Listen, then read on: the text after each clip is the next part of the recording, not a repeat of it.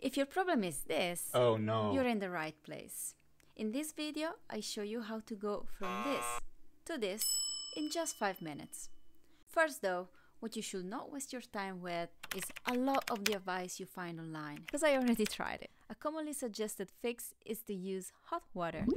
While warm water may work with wool, it didn't work at all on my cotton knit sweater.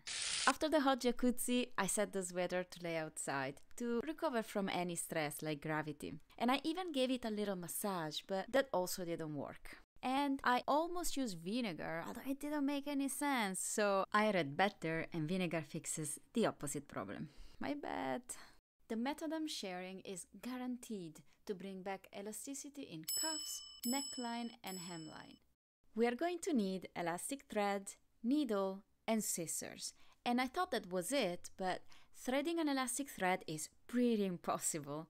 So we're also going to need a needle threader. And if you've never used a threader before, this is a crash course. Insert the metal loop of the threader in the eye of the needle. The thread goes into the loop, and then by holding both sides of the thread, pull the threader out. That's it. Now watch carefully. Do you see those crests in the knit?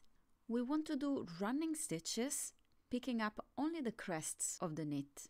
And note that I have single threaded the needle. That means one side of the thread is short and the other one is long. And I have not tightened knots.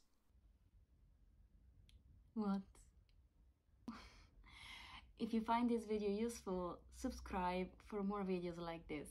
Thank you. Keep going doing running stitches along the whole circumference of the cuff, always keeping in mind the long tail of the thread. That should always stay outside. So when I've gone through the whole circumference, I can unthread the needle, tap, tap, tap the cuff, make sure that the elastic is not too tight, not too loose, and then I can tie a knot. Actually two. And then cut the notches. At this point, it's good to give it a spin in the jacuzzi and to let it air dry. If the hot water worked for you, or if you have any other methods you want to suggest to fix this problem, write it in the comments so everybody can access your suggestion. And if you do find it very annoying when your socks fall off because they lost elasticity, watch this video where I show you a super easy solution.